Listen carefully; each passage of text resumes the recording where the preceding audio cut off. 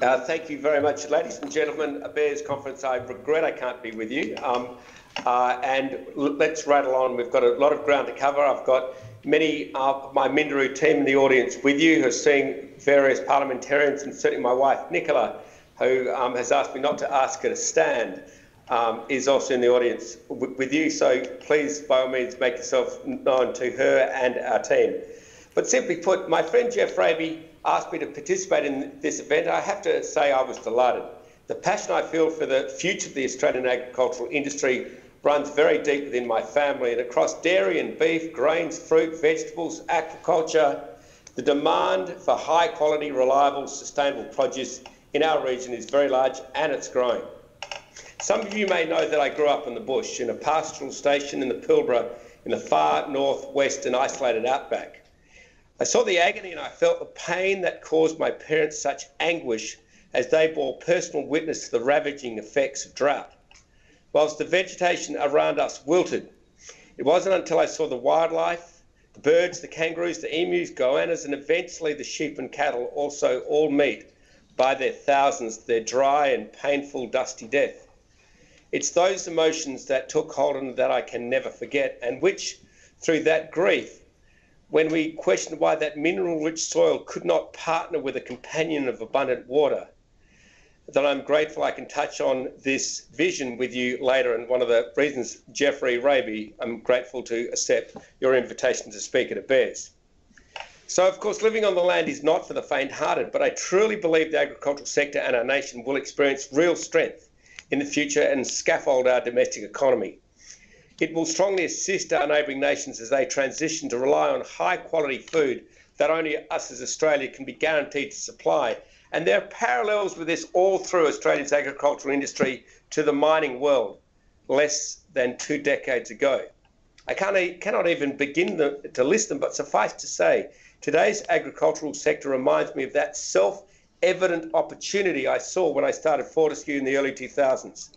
While the speed bumps are well known, Australia's economy has changed dramatically due to the growth of the mining industry during that time, and it will never look back. Australia is blessed with strong demand for its product and a smart, committed people and farming fraternity. We're willing to have a go and to question everything to help us unlock our potential. But are we going to capitalise on this?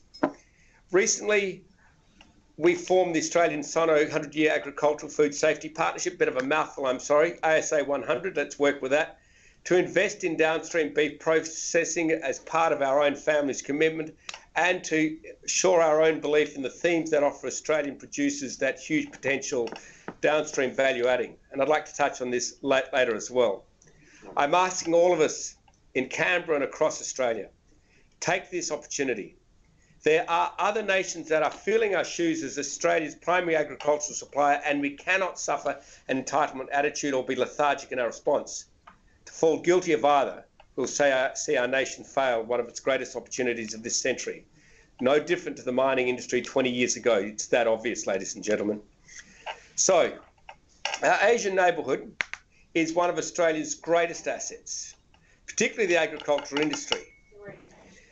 China is critical, but so is Indonesia, Japan, Korea, Malaysia, India, and the growing Southeast economy. Each nation is fortunately experiencing a growing middle class and will continue to increase demand for high quality and safe produce. And we're well credentialed to supply these growing nations, and we mustn't be fearful of having long-term demand for our products. The challenge is to make sure we focus on our supply efforts and maximise our productive capacity. Let's embrace our neighbouring nations and key trading partners. These relationships offer multiple benefits beyond simply providing a customer for our products. The enmeshment of our cultures will never threaten Australia's proud culture, but it can broaden our appreciation of a world beyond our own shores. It is time Australia embraced all Asian nations and stepped away from past non-exclusive alliances. They do not help our future. Exclusive alliances to non-exclusive embrace of Asia. That is our future. Let's benefit from investing further in downstream processing of our commodities and push the value of brands and marketing to capture more value in the chain. We have a great brand in Australia, so let's sell it. We must utilise the huge latent potential offered by our neighbouring nations to invest their much needed capital into our agricultural sectors. This will help us increase production and increase technology, innovation, and all-round improve efficiency, because the competition from others is upon us and we must move ahead. That relationship can always work the other way too, where Australia can export its know-how, where we can export our practices to the rest of the world.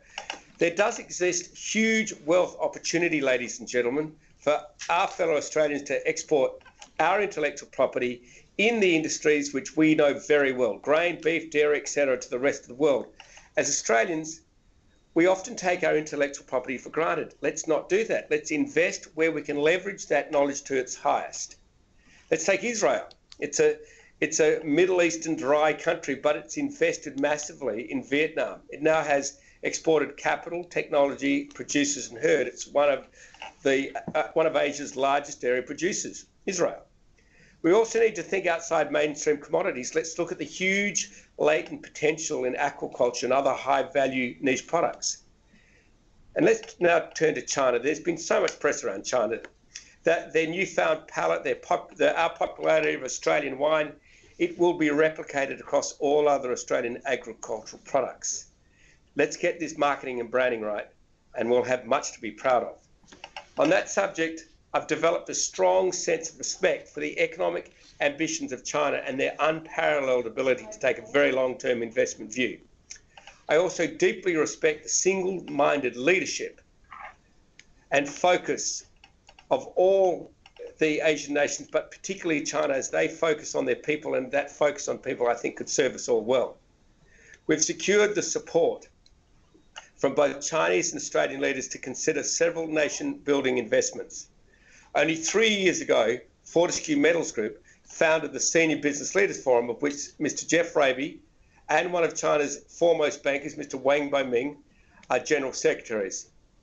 They, with Chairman Li, chair of China's most influential policy bank, Exim, and myself act as co-chairs. So we've enmeshed a group of independent Australian Sino-Mutual Development think tank experts. It includes around a dozen of the most relevant players to China from Australia and the same number to Australia from China. It serves this informal relationship builder between the two sovereignties and has been accepted by the leadership very well of both nations. And this gives us a unique ability to look at investment and not be intimidated, like the Chinese are not, to not be intimidated by the size of the capital required or the long-term nature of the payback. This is what builds nations. Chinese are very keen to see Australia continue to prosper. They need to see us increase our productive capacity. If we don't, they'll be served by other nations. But if we can fuel our own domestic needs and also to continue to help supply theirs, it's a win-win situation and critically important for our economy. So, ladies and gentlemen, I'm working hard to develop investment opportunities that will dramatically increase the capacity of the Australian economy, including large-scale rail and water projects I wish to introduce today. We need to remain focused on Australia offering stable political climate and encouraging foreign investment in this style of infrastructure. We've spent 100 years building a reputation for political stability and common sense, but reputations shrink pretty fast if they're not upheld. So, understandably, Australian producers were pleased with the announcement of the free trade agreement. There is much work to do and make sure the implementation of this real and lasting benefit comes to all our producers at home. There are also many non-tariff-based barriers that exist in foreign trade that need to be streamlined to further help Australia's potential. For example, import licensing regimes, customs processes, and restrictions to trade partners are as prohibitive as tariffs and stifling trade. Like the SPLF before it, the ASA 100 was a landmark alliance formed between a broad section of the Australian agricultural sector and China's top agricultural food distribution companies and customers. 100 years in duration, 100 partners, 100% quality, 100% reliability. It's this partnership formed with the Premier of China, which we intend to use to help Australia meet their massive food and food safety challenges. So look, the aim of the ASA 100 is to build these partnerships, trust, technology sharing, and long-lasting business friendships across both nations in the agricultural and food sectors, and all are welcome, you in Canberra and across our nation. we will double our efforts to make Australian branding very effective. We have an initiative spearheaded by Mr. Harold Mitchell, Australia's foremost advertising guru, to increase trust in Australian products bearing its mark and become a vital link in meeting China's growing demands for high-quality produce, a vital identification. Equally, an improved friendship with China will provide readily available capital for food security infrastructure on a passive basis as we require in Australia. So let me turn now to our water project. I mentioned in my introduction our determination to not see the wildlife and livestock perish, and my own family never again shutting the gates on dying stock covered by dust storms in drought conditions. Such stories litter the Australian agricultural sector, and mine and my wife Nicholas are not unique. I believe we can greatly improve the utilisation of Australia's water resources to reduce the occurrence of these devastating events and dramatically increase our agricultural activity. We as a nation never want to see this waste of life again. Minderoo's plan is to harness the huge potential of northern and trans-Australian underground water resources to support increased agricultural production on major scale.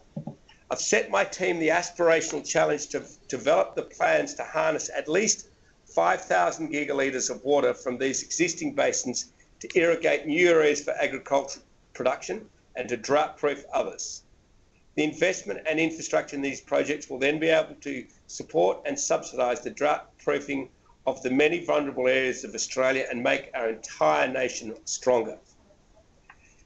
So Minderoo is engaged with Australia's major universities to lead a number of localised studies on the location of water resources, the feasibility of capture, extraction, transport of water, and the investigation of the most efficient crop types for land now to be farmed more intensively. We've gone to the web of great universities around Australia and asked them to study with us their local water challenges and huge underground water resources yet untapped.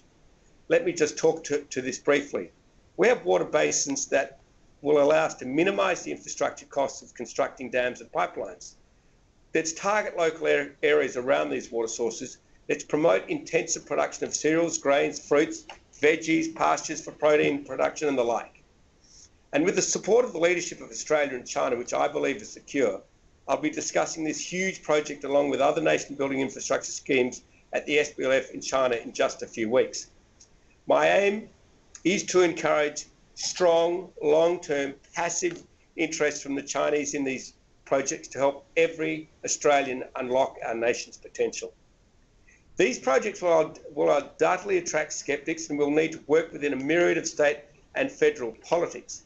But before my green friends leap for their microphones, think first underground water, not just dams. Think of areas such as the massive Canning Basin in the dry and arid plains of Western Australia and Central Australia.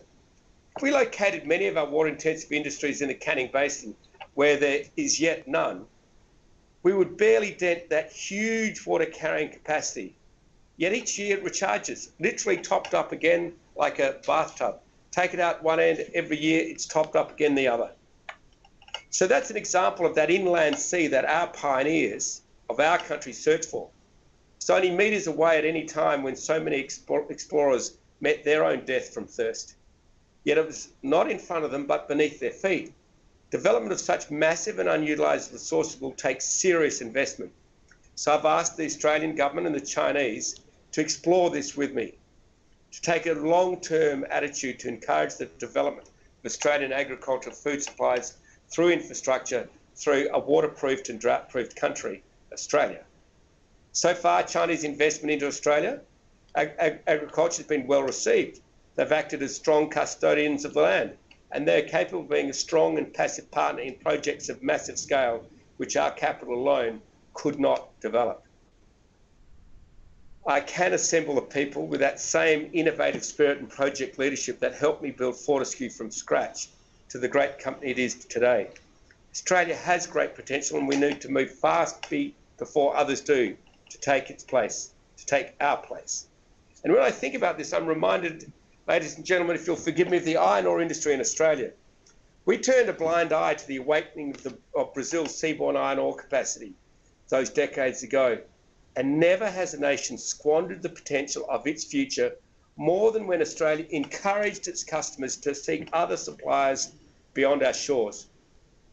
Our nation's unreliability back then, ladies and gentlemen, our inconsistency of iron ore supply in the once heavily unionised Pilbara iron ore fields led directly to the forfeiture of hundreds of billions of dollars of exports that could have built Australian schools, hospitals, universities and infrastructure today. Assets which would make our nation and our children's future stronger and safer. Australia kept the door open for others to fill, and they filled our shoes, and that huge opportunity for wealth and prosperity was shared with competitor nations in our industries.